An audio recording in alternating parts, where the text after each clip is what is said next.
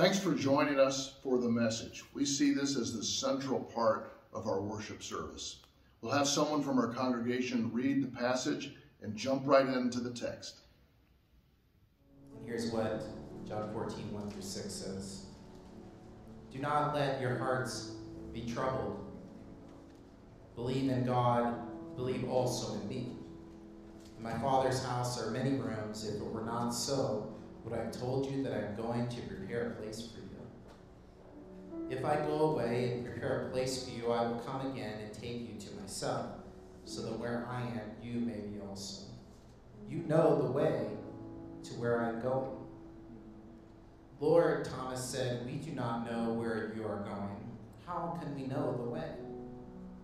Jesus told him, I am the way, the truth, and the life. No one comes to the Father except through me. This morning we are in John chapter 14. And John chapter 14, we have the reading of the scripture 1 through 6. John chapter 14, 1 through 6. You can see on the screen, this is a part of the I Am series. Today, I am the way, the truth, and the life.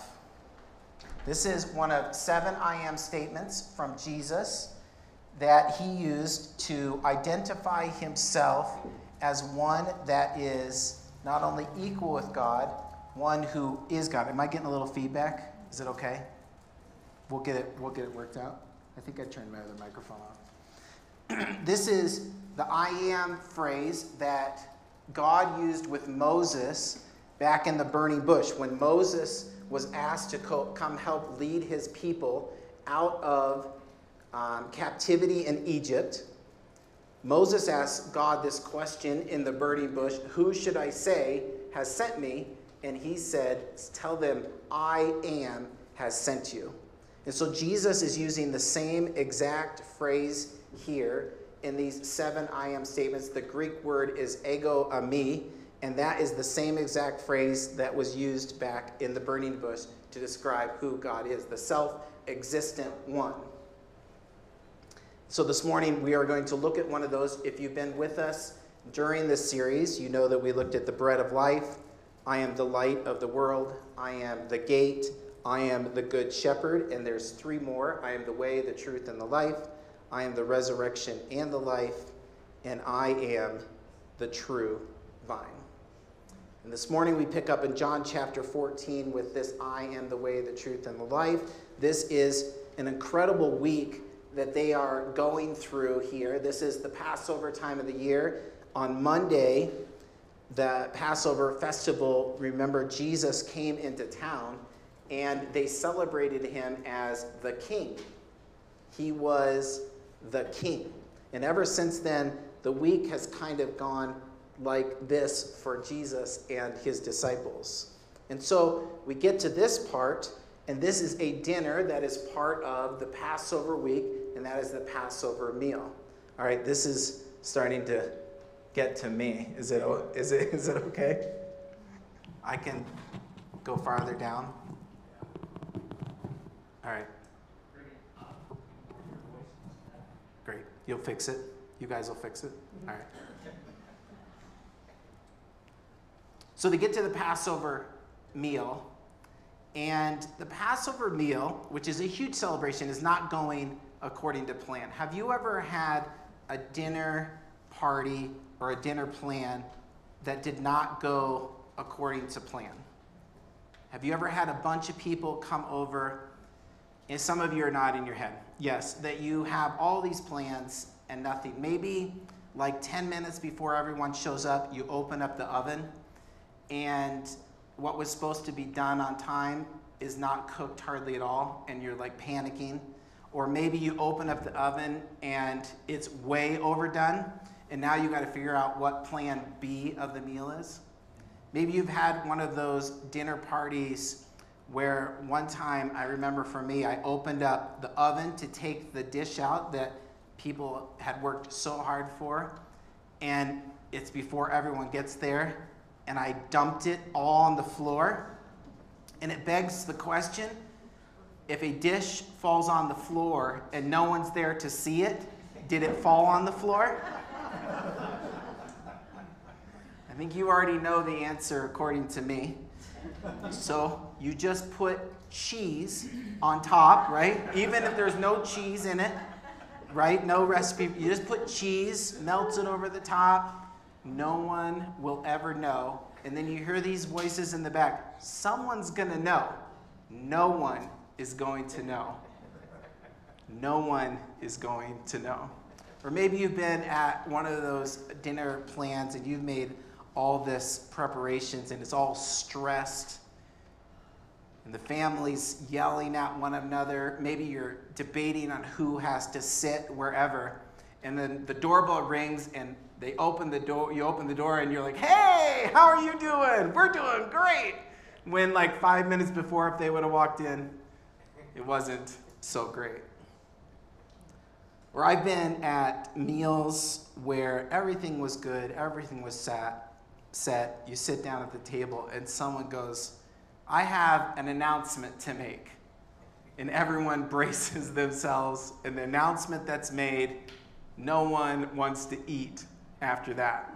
Some of those announcements you've been a part of, we're all moving to Nebraska, or there are big plans in the family that you weren't aware of. Well, that's where we find ourselves with this Passover meal. As a matter of fact, if you read through chapter 13, which leads into chapter 14, let me give you a little picture where Jesus was with his disciples.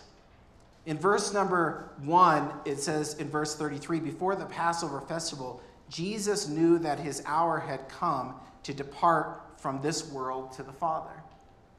In verse number 2 of chapter 33, we see the devil was active. Now, when it was time for supper, the devil had already put into the heart of Judas to betray him. In verse number 5, we learn that normally a servant would wash the feet for a big meal like this, but Jesus was washing the disciples' feet. In verse number 21, we learn that Jesus was troubled in his spirit. It says, when Jesus had said this, he was troubled in his spirit and testified, truly I tell you, one of you will betray me. In Luke's account of this Passover meal, we find out that there was a dispute that rose among them about who would be the greatest. And if you know anything about Jewish meals, where you sit at the dinner is a significant thing because it shows what importance you are in the group. And here the disciples are talking about the kingdom of God, which one of them would have the primary place in the kingdom of God. And so they're arguing about that. And then in verse 33, we get to the climax of it. Jesus says, little children, I am with you just a little while longer. You will look for me. And just as I told the Jews, so now I tell you, where I am going, you cannot come. They're devastated by this news that Jesus is going to leave them. And Peter speaks up here and says, well, why can't I follow with you? I am willing to lay down my life for you. To which Jesus replies, will you really lay down your life for me? Very truly, I tell you, before the rooster crows, you will disown me 3 times. So someone is going to betray him, Jesus announced. Peter is going to deny him. They're arguing about their place at the table. And Jesus says, I'm going to leave. So that gives you a little context why in John 14, verse number 1, it starts with, don't let your hearts be troubled. And you know, this often happens to us. We read them in chapters, but this is one story. And right after that, Jesus says, but don't worry, don't let your heart be troubled. Where do you turn when your heart is troubled? The disciples were having a lot of internal turmoil. Everything that they thought was going to be supposed to happen this week is fading away and vanishing. And Jesus says, I am leaving. He says, one of you is going to betray me, and one of you is going to deny me. But Jesus gives them comfort. He says it's going to be okay. And his answer in that first verse is kind of the theme of the passage, and that is believe in me. He says, you believe in God. That's kind of an indicative statement. You believe in the God you cannot see. So he says this imperative statement, so believe also in me, the one you can see. So the God that you do believe in, that's all-knowing, that's all-wise, that's all-ruling, that's all-caring, all-sufficient, has all resources, you believe in that God, you can also believe in me. And he ends it in verse number 6 with this statement, I am the way, the truth, and the life. And that's what I would like to look at this morning. Break down that statement, I am the way, the truth, and the life, and how he explains himself in this passage in that one verse. So let's dig into that statement this morning. I am the way, the truth, and the life. And this would be a comfort to these guys when all seems to be lost. And when all seems to be lost, where do you turn? And how is this statement from Jesus one of the greatest comforts you will ever have? And I would say this, wherever this morning you are on your faith journey, God has a plan for your life. Regardless of your doubts, regardless of your questions, if you come honestly before God and you ask him to reveal himself to you, I think you will find that God will show up, he will enlighten your minds, and he will encourage your heart this morning. So if you did have the bulletin, you'll see that there are 3 points. They're not really creative because they're right in the passage, the way, the truth, and life, but I put a little blank behind each of them because the first one we're going to see is I am the way. The way to what? I am the way to God. Verse number 2 says, in my Father's house are many rooms. If it were not so, would I have told you that I'm going to prepare a place for you? If I go away and prepare a place for you, I will come again and take you to myself, so that where I am, you may be also. Here is what the disciples are going to learn. They're going to learn that this place on earth is not their perfect home. You've heard the phrase, there's no place like home. A year ago, some friends and us went on vacation together, and we went down to Mexico for vacation. And we learned something on this vacation. They invited us to a place that they go regularly, and it's all-inclusive. And what we learned, there are 2 types of all-inclusive when you go somewhere. There's the all-inclusive where they have everything you need. So like you need a place to sleep, you need 3 meals a day, you need some activities to do. That's all-inclusive. Then there's the all-inclusive that they invited us to, and that's everything you want. That is a much more fun vacation because the first thing you meet is someone that helps you get all your meals lined up during the week, someone that gets all your activities, and then they introduce you to a guy, and this guy is your personal butler for the week. Have you ever had a personal butler for the week? I'll tell you this, when we got home, we realized we are the personal butlers when you get home. You know, when like the guy says, what would you like for breakfast? At home, that's you that gets what everyone wants for breakfast. But this guy said, every morning, what do you want to drink? We're going to set out fruits and snacks, and it'll be there every morning. It'll just be ready for you out in your kitchen area. And we're like, that's awesome. And then he goes, and so what would you like for breakfast? That's not breakfast. That's like first breakfast, like your coffee, your tea, all of that. And so he lines up everything, and anytime you want something, you go to the pool, you want a drink. Some of you have experienced this kind of. But there is a point during that, and it's usually about day 5, 6, or 7. There is a little longing in your heart for home because there is no place like home. And even though you kind of have everything you want here, you realize it's not really home. It's not the place of comfort, the place of rest, the place of familiarity, the place with relationships that you've come to be comfortable with. Often the reason our heart is troubled, the reason that we feel anxiety is because we were created for a home that is more than this. C.S. Lewis said it this way. I love this quote. If we find ourselves with a desire that nothing in this world can satisfy, the most probable explanation is that we were made for another world. Because, you see, back in the beginning, it was a perfect world. It was perfect human beings. It was perfect relationships. The surroundings around us were perfect, and that was the way that God designed it. When sin came in and things became broken, there became this vacuum an empty place inside of us that needs to be filled, and it is relationship with God.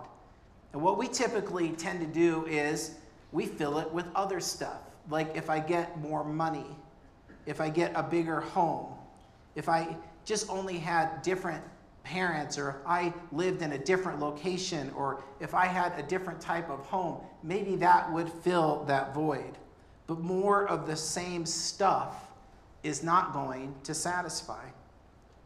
Jesus said it this way, I'm going away to prepare something for you that will satisfy all your longings. But verse number 4 is one of my favorite parts. He says, you know the way. Thomas speaks up. Now, poor Thomas, he's only mentioned 3 times in the Bible, and he gets a nickname for those 3 times that he's mentioned in the Bible. You probably have heard the phrase, Doubting Thomas. I think he gets a bum rap because I think Thomas just speaks what most of us usually are thinking. He represents you and I. Jesus gives this great speech about, I'm going to prepare a place for you, and you know the way. And Thomas goes, no, actually, we don't know where you're going, and we don't know the way. I can hear in Thomas's voice, like, we don't know what you're talking about because you're always talking in riddles and parables. And every time we ask you a question, you answer us with a question. But Thomas is a lot like us because God works with people that have doubts and questions. And Jesus answers him this way, I am the way. The way is standing right in front of you. What does it mean when he says, I am the way? All religions must answer Thomas's question. We don't know the way. What is the way?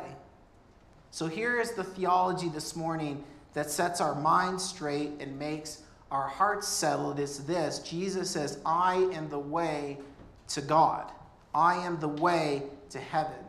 You see, God did not come into this world for behavior modification.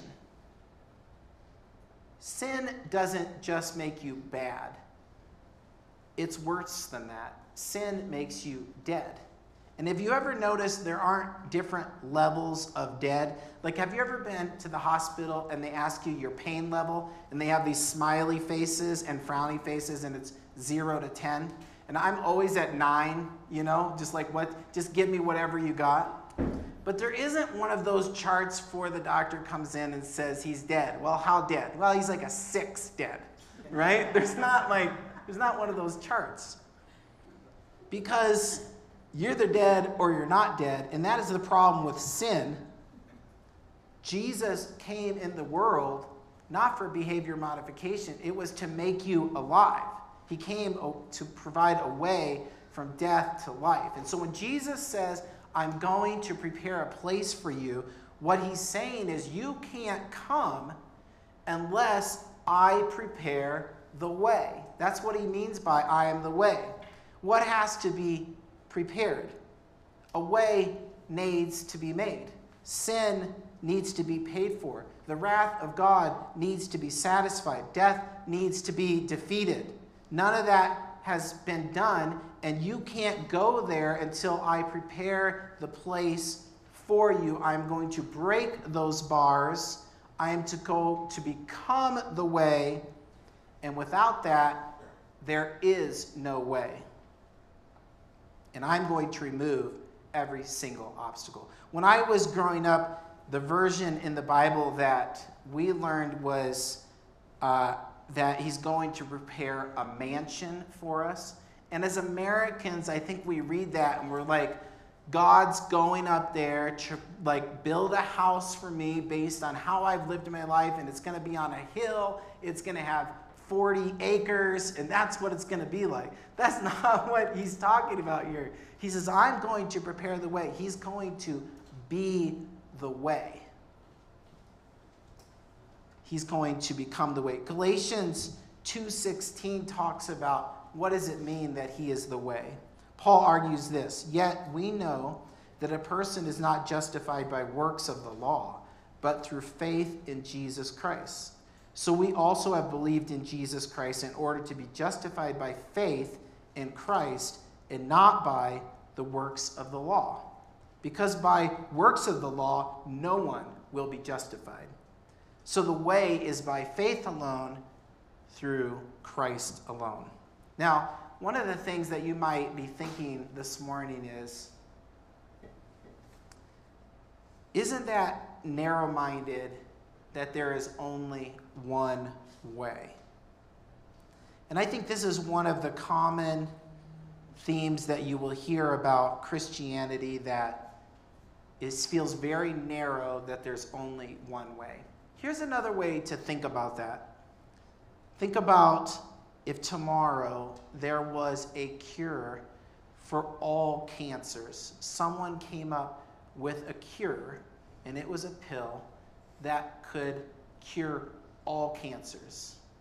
I mean, it would be just a great celebratory day in the world. I think we would all have a few questions. Is there any side effects? What does this cost?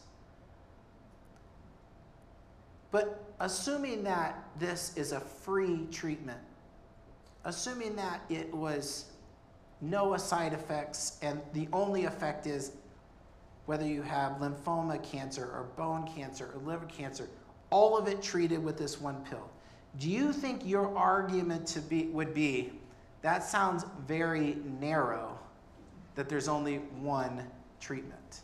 Like, can you give me multiple options? Another way to think about it is if you're in a burning building and the building is burning and coming down around you, and someone says, I found a way out, the door through there leads out. Do you think you would spend time arguing about, that sounds very narrow, that you are only giving us one option to get out of this building? See, when you come to the conclusion that God provided a way when there was no way, what happens is you have a heart of thanksgiving that God made a way. You become thankful because the way he describes is for everyone, whether you are rich or poor, whether you're elite or you're common, whether you're good or you're bad, the way is offered for everyone. You become thankful that it is free. There is nothing you have to do. It is a gift that you receive. You're thankful that there is no limit in my Father's house. There is many rooms. There is no limit to the number of people that cannot come. I find that there are often two reasons why someone might think this is narrow, or that might be bigoted to think that there is only one way to God. And I think the first is they don't understand their desperate condition. They don't understand that they need God. And secondly, I think that often we don't understand the mercy of God. In Ephesians 2 it says, but God is so rich in mercy, and he has loved us so much that even though we were dead because of our sins, he gave us life when he raised Christ from the dead. We have this great need, and God has offered it in his mercy when we didn't even want it. And when we get this, that God has provided a clear, definite, totally attainable way, our hearts turn to gratitude. So first he says, I am the way. Secondly, he says, I am the truth. The truth about what? I am the truth about God. A couple weeks ago, Matt spent a little time on this. We live in a society where it can be hard to know the truth. Have you heard someone say, I'm pretty sure, and it followed by something they speak that they had no expertise on or no knowledge in that subject, but they're like, I'm pretty sure this is the answer. And after you hear them, you're like, you have no knowledge about this at all, do you? We live in a society where there's a lot of subjective truth. But there's times when you want to know the truth. This last week I said we went to Maui. One of the experiences that we enjoyed in Maui was the road to Hana. If you've been to Maui, maybe you've done this trip before. If you've not, maybe you've heard about it. Hana is a small town with like hardly any people, but the road to it is quite the experience. It is very curvy. There are many spots on the road to Hana where only one car can fit through, so you have to pull over to get there. The locals are driving this at like 50 miles an hour. You're driving at 10 miles an hour so that you don't fall over the edge of a cliff. There are waterfalls along the way. There are caves along the way. It's a pretty neat experience. But one of the things that we did is we downloaded an app. And this app is GPS led, and it takes you along the way and tells you where you should stop. It tells you you're going to see people standing over here. Don't worry about that. It's not really that important. Continue on the path. But one of the things I really loved about the app was at the beginning, it gave a little history of the road to Hana, but then it said, let me tell you some things that you're going to want to know about this road. And one of the things you want to know is how to be safe. Like, how am I supposed to traverse this road so I come home safe? That's really important. One of the things I wanted to know, what are the important things to stop at, and what are the things that I don't really need to? I don't want to get there and back and get home and someone's like, did you stop by the 100-foot waterfall? And I'm like, there was a 100-foot waterfall, right? I didn't want to do that, right? It gives you some hints about how to get along with your family along the way. And one of the ways you do that is if you're the driver, don't be a crazy guy, right? It tells you might want to take Dramamine before you go if you're a person that is susceptible to that. But if you're going to, we left at 7 a.m. It's a town 50 miles, and we got home at 8 p.m. So it's a long day trip. It was totally worth it. It was wonderful. But to have a guide along the way giving you the things you needed to know was important. That's typically how we think of when you say something's the truth. And that is true about God. He is the truth. Truth comes from God. What God speaks is the truth. But this is a little different. I had a friend growing in college that would use this phrase, and it became a popular phrase. He wasn't the one that originated it, but he would say, that is the truth. As a matter of fact, there was a basketball player for the Celtics, Paul Pierce. His nickname was The Truth. I think Shaquille O'Neal gave that to him. And what it means is, that's the real deal. That's the real thing. When Jesus says here, I am the truth about God, what he's saying is, I am the real thing. I am God. Have you ever wondered what God is like?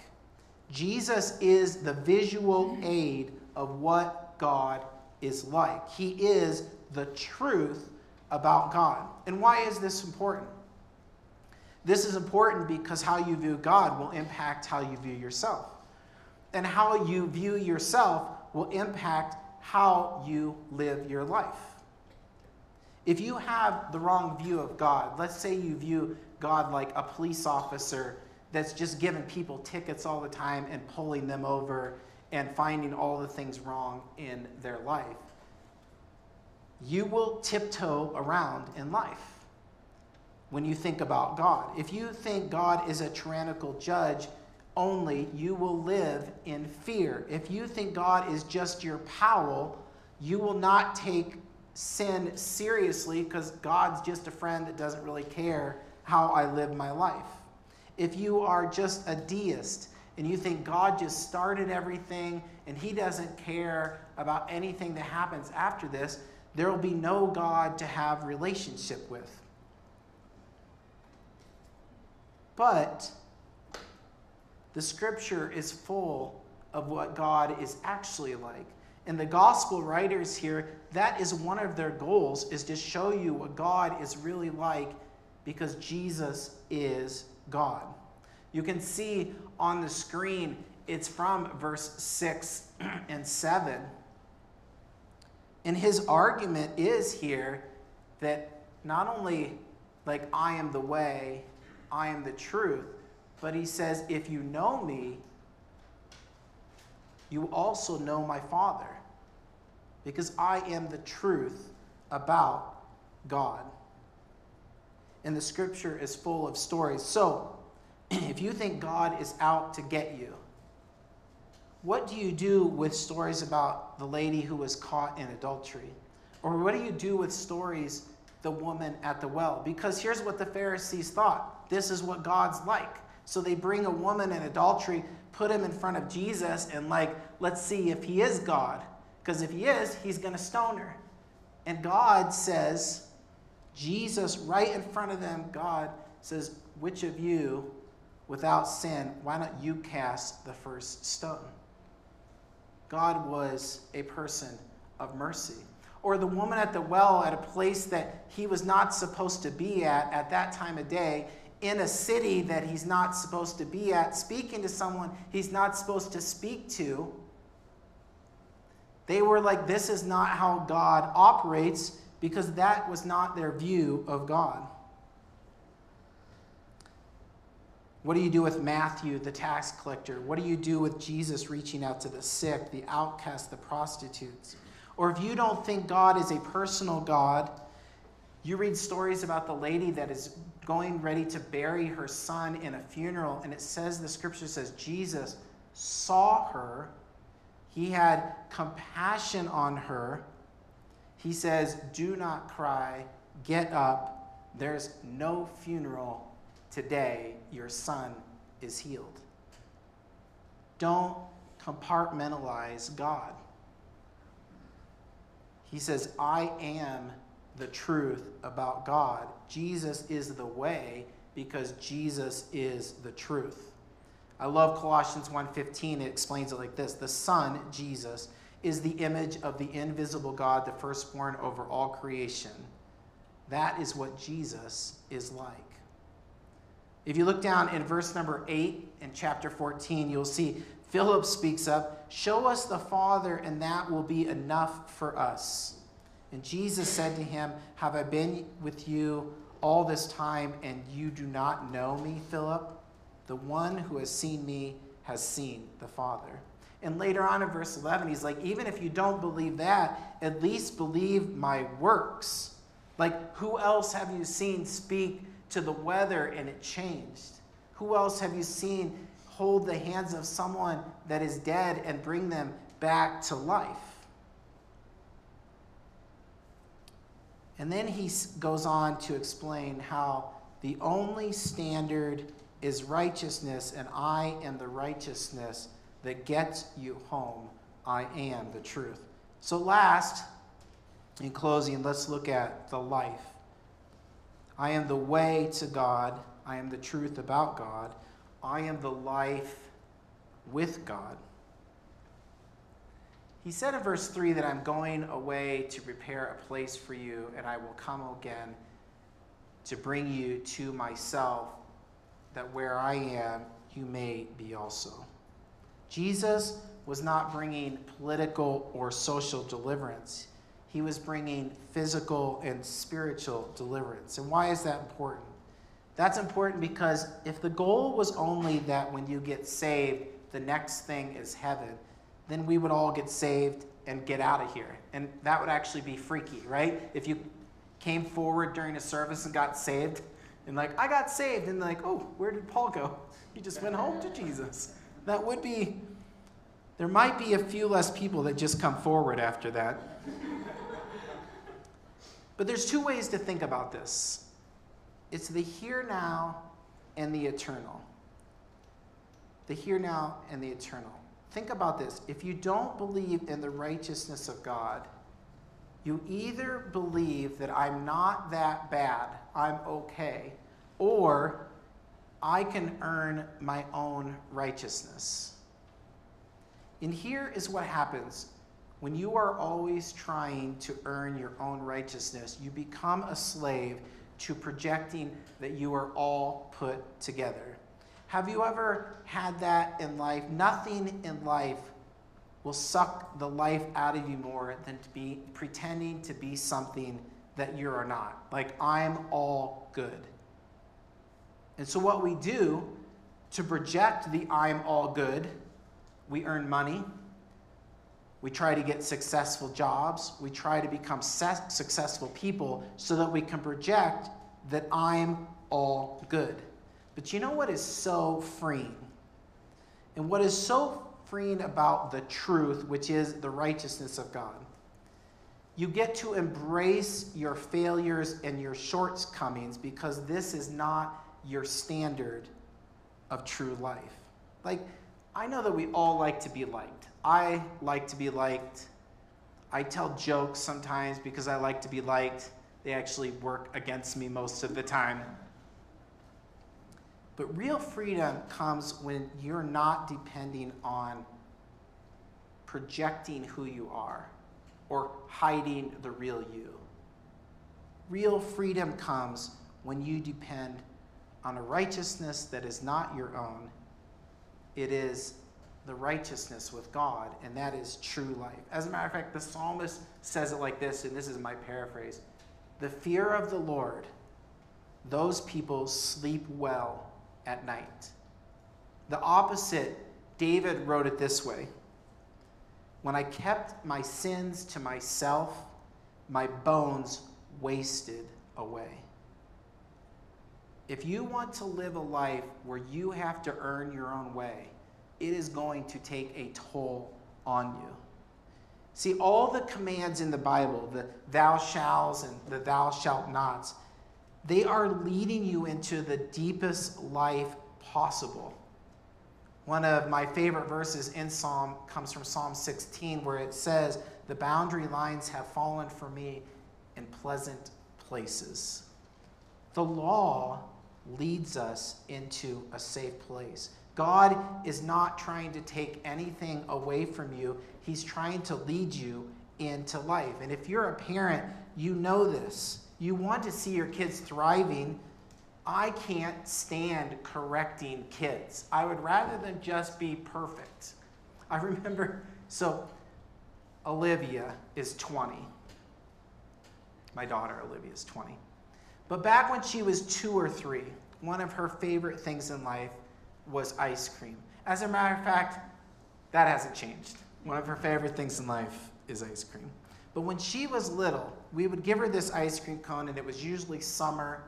She was born in Minnesota, so it was hot and humid. And before she could get hardly any of it eaten, it would start to melt all down the side. You've seen this with kids, right? I mean, it's all coming down here. She's eating it. It's all over here. It's all over here. So being a good parent that knows this is going to be miserable for her, what I would do is I would take the cone to help clean it up for her so she could have this fresh new cone. But here's a 2 and a 3-year-old. Someone's trying to take your ice cream cone. So what do you do when someone is taking your ice cream cone? You grip the cone harder. As a matter of fact, you make holes in the cone where your fingers go in. No one's taking my ice cream. And as I'm prying her fingers away, a dad that's trying to lovingly help her, tears are coming down her eyes. Who is this mean person taking my ice cream? And how do you clean up ice cream as a parent? Well, you lick it all around. And I can see her eyes. Not only are you stealing my ice cream, you're eating it right in front of me. You're a horrible person. And usually there was this noise that came from her that shared how she felt about that. But when it was all done, I gave her this wonderful, beautiful ice cream cone back. And she was then happy again. The thou shalls and the thou shalt nots in the Bible, I think a great way to read those is a path to life. God is saying path to life, path to life, path to life. Because who knows better about money sex, relationships than God himself. And he says this, no one comes to the Father but by me, because what he's saying is most of the world's religions are really just moralistic deism. If you do enough of these things, you'll be good enough, and you might be good enough where God accepts you. But here's the problem with that. The problem is we're terrible at being good. Remember the Pharisees? That was Jesus, one of his biggest frustrations, is they perceived to be this type of people. But Jesus not only knew their hearts, he knew their activities when no one was looking. And he said, you're like people that paint tombs to make them look nice, but inside you're dead. And there's usually two ways we try to fix that. We either hide it from people, or we redefine what is good and bad. So where moralistic deism fails, by just I'm going to try to be good enough, grace says you have a righteousness that is not your own, that you can depend on. And so I would sum it up this way as we complete the life with God. This is an invitation. It's not a judgment that Jesus is making. When he says, I am the way, the truth, and life, no one comes to the Father through me. It's not a judgment statement. It's an invitation home versus I'm trying to do it myself. Because more of what is not already making you content, getting more of that is not going to make you a content person. So without the way, where are you going? Without the truth, how do you even know to get there? And without the life, is it even worth it? So I said it's kind of the now and then the eternal. Because Jesus said, I'm going to prepare a place for you. I will come again and take you to myself, that you may be with me there also. This takes the focus off of a place and a focus on a person. I mentioned before, it's not about mansions. He says, in my Father's house there are many rooms. What he's saying here is the essence of heaven is the presence of Jesus. Listen, heaven will be great and it'll be beyond our imaginations.